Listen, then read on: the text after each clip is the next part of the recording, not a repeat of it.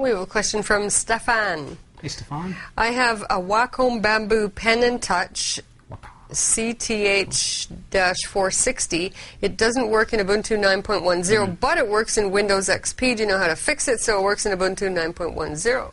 Yeah, the Wacom devices, and that's a very new one, so we're going to see a lot of issues with that right off the bat. The problem is the reason it's working in XP is that Wacom creates drivers for their devices for Windows XP. On the other hand, once they release their devices, you've got the community developing drivers for Linux, because as far as I know, they're not providing open source drivers themselves. I don't know that absolutely, but I believe, I know that the projects that are in use mainly to make Wacom devices work in Linux are supported by the community, not by the manufacturer.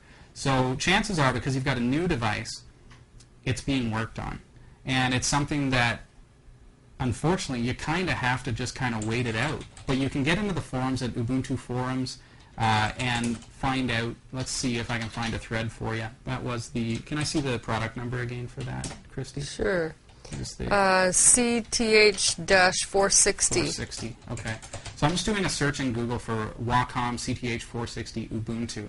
And I can see that immediately that gives me a ton of results.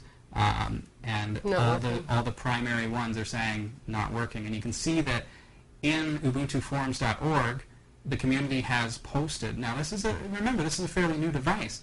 There's there's 59 pages of people reporting this problem and trying to work through it. So while I don't suggest you try to read the whole 59-page document, because that would be a horrible thing for me to do to you, it might be a place for you to ask your questions, get some help, and really find out what's going on there.